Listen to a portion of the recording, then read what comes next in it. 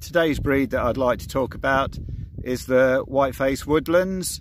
These are one of the largest hill breeds of sheep. Not that we have many hills here on Orford Ness. This is Wimpole Kenny. He's our woodland ram.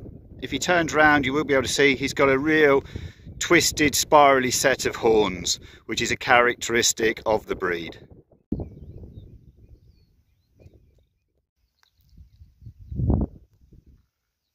By the 1960s and 1970s, woodland numbers were in decline, so much so they were facing extinction. They are still classed as vulnerable on the Rare Breed Survival Trust watch list, with less than 900 registered females. They are one of my favourite breeds of sheep. There's something about them that I really like.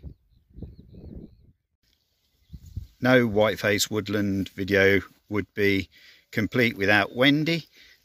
She is our oldest member of the flock, and she's been working on Orford Ness now longer than any of the staff, along with Mike, her Manx friend. And many of you that come to the sheep talks will know Wendy is the star.